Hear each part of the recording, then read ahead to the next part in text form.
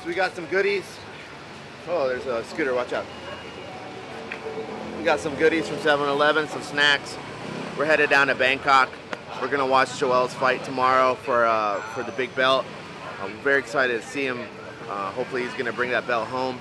But today, we're gonna go ahead and check out the floating market, a train market, which I'm so excited to see. I've been wanting to see this train market for a while. We're gonna tell you more when we get there. And then probably just grab lunch, dinner, and explore. What do you think, Florian? Good idea. I think it's gonna be fun, man. I think it's gonna be real fun. All right, let's find a taxi.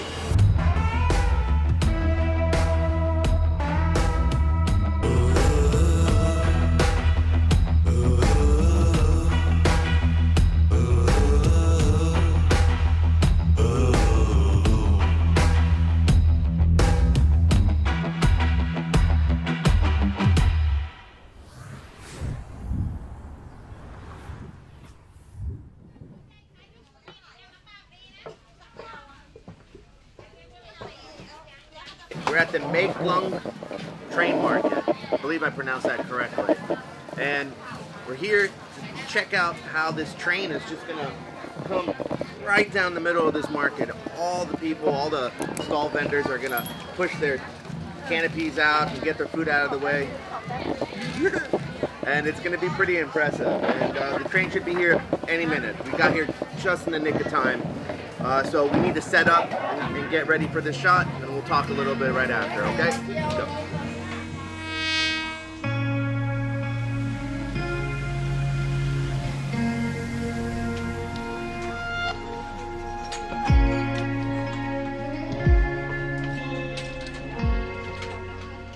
So we got to see the train go through the market. What did you think, Mike? It's small. It is small. You know, a lot of foreigners. Yeah, well, you're a big guy. Yeah, it's kind of tough for me, but you know, I thought the train would be a little bit faster, to be honest. Oh, I thought the same thing. I honestly thought the train would be quicker, and I'm really happy it wasn't, because I was on the wrong side of the tracks, and they kept yelling at somebody to move to the other side of the tracks. They were yelling at me. And if I didn't move, I would have been ran over. I mean, it would have just gone right on top of me. So I'm glad I had that time to save my life. Yeah. But it was still very interesting.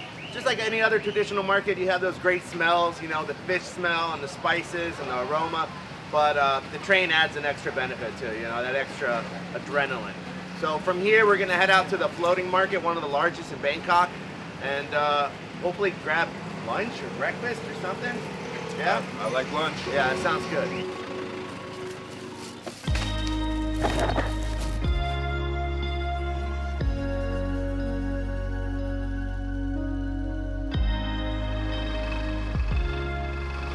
So, as you can tell, we are on a long-tail boat. We had to haggle quite a bit to get I would like to say a good price, but really it's not that good of a price. The prices went up in the last 6 years. The standard right now is about 1,000 baht per person to get on one of these boats to head down to the floating market. And we brought it down to 2,000 for the whole boat. So we say at about 1,000 baht. But now we're gonna head down over there. We're gonna see what what's there, what kind of market, what kind of what kind of food they're selling. I'll be honest with you guys. I have a feeling it's a tourist trap. But every once in a while, you gotta take a chance.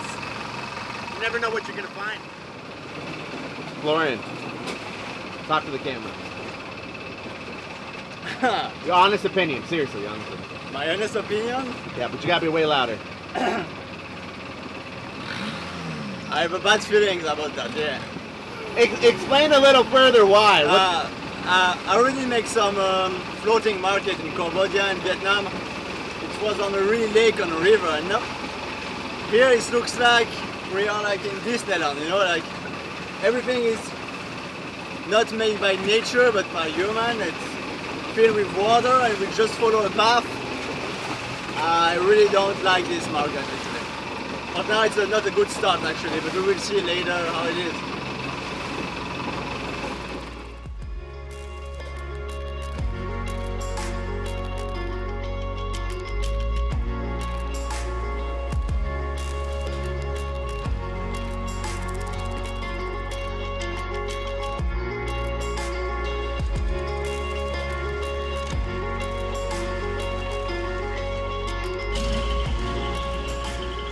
So Florian was right. It was definitely a tourist trap. We had a inkling that it was going to be like that, a feeling, and sure enough, you know, if you want to come here and see a floating market, by all means, but I recommend you don't buy anything here. Everything is at least 2 or 3 times more expensive, and it's just a bunch of boats stuck behind each other, following down the lazy river of people trying to rip you off. But we did it, and there's no point of crying over spilled milk. And for what it was a nice boat ride, right, in polluted water. So yeah. Oh yeah, good point, Mike. Keep your mouth closed when boats go by, because that water goes right into your mouth. I'm telling you, man, you are gonna have a bad day, a really bad day. But we did it, and we're gonna head back to the hotel, probably grab some Korean food for dinner, and then check out a really nice market tonight, the Chinatown, and see Joel's fight tomorrow. So I'm super stoked. Let's hope he wins, yeah?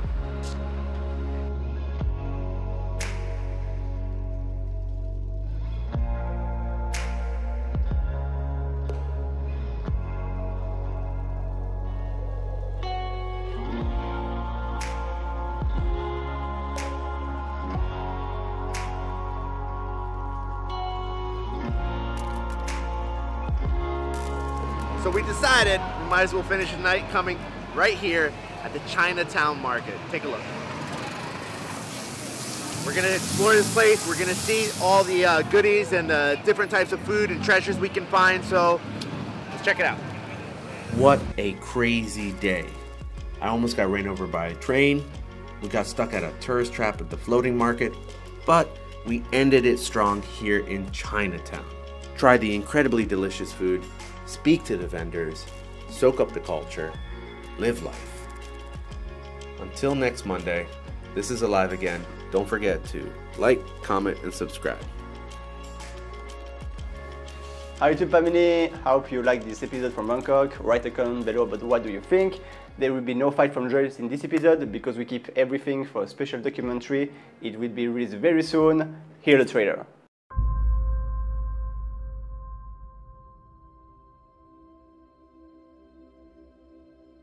If you have inspired like this, like you need to reach dream for someone.